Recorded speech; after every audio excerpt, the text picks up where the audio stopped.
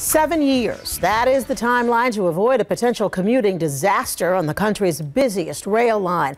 Old age and severe storms have taken a toll on the aging infrastructure. 7 on Your Side investigative reporter Jim Hoffer got exclusive access inside the two tunnels in need of desperate repair. Jim? Yeah, we're talking here about two tracks, one inbound, one outbound, through a tunnel that's been in operation since before the sinking of the Titanic and before the automobile. Tunnel deterioration has accelerated since Sandy, and as you're about to see, repairs are urgently needed. There's a point along the northeast corridor where multiple tracks that carry 450 trains a day squeeze down to just 2 tracks. Amtrak's Hudson River Tunnel, a 2-mile tunnel under the river with 1 track heading into Penn Station and 1 track heading out. It flooded the tunnel, it covered the bench walls.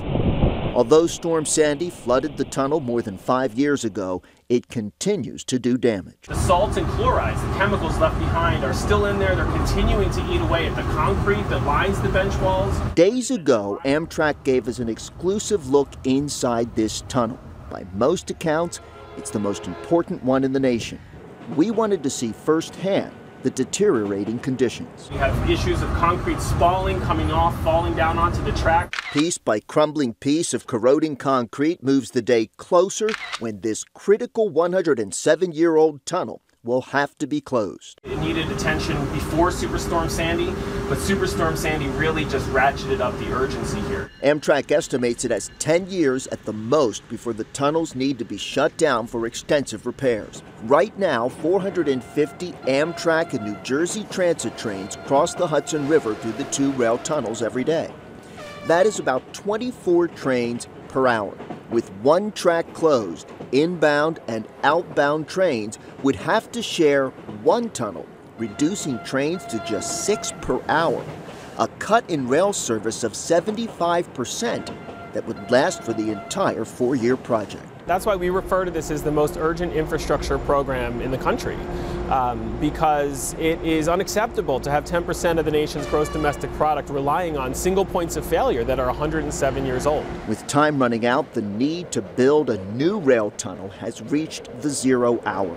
A new tunnel would allow Amtrak to close the existing tunnel for repairs without crippling train service.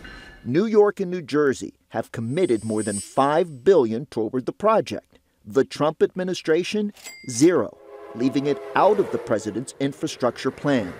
Starved for funds, Amtrak has still managed to build these concrete casings at Hudson Yards to preserve the right-of-way for a future tunnel. We need to get this done as soon as possible. In order to compete in the 21st century, we can't be relying on 107-year-old infrastructure. Now, to underscore the urgency here, keep in mind that 200,000 people ride through the tunnel every day. And if it's shut down to make repairs before a new tunnel is built, only 50,000 commuters will be able to make that trip. The rest, 150,000, will end up in cars and buses on already congested roadways.